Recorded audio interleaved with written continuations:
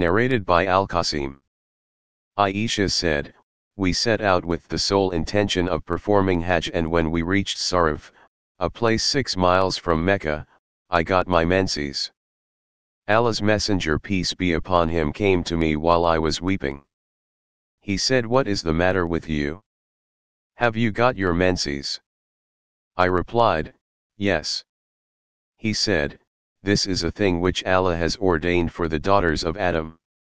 So do what all the pilgrims do with the exception of the tawaf, circumambulation, round the Kaaba. Aisha added, Allah's Messenger peace be upon him sacrificed cows on behalf of his wives. Narrated by Aisha. While in menses, I used to comb the hair of Allah's Messenger peace be upon him. Narrated by Urwa. A person asked me, can a woman in menses serve me? And can a junub woman come close to me? I replied, all this is easy for me. All of them can serve me, and there is no harm for any other person to do the same.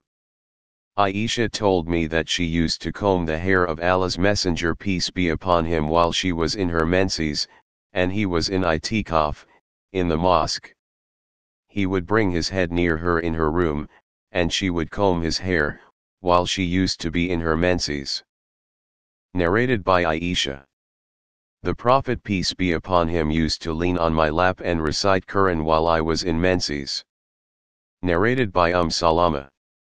While I was laying with the Prophet peace be upon him under a single woolen sheet, I got the menses. I slipped away and put on the clothes for menses. He said, have you got nifas, menses? I replied, yes. He then called me and made me lie with him under the same sheet. Narrated by Aisha. The Prophet peace be upon him and I used to take a bath from a single pot while we were junub. During the menses, he used to order me to put on an izar, dress worn below the waist, and used to fondle me.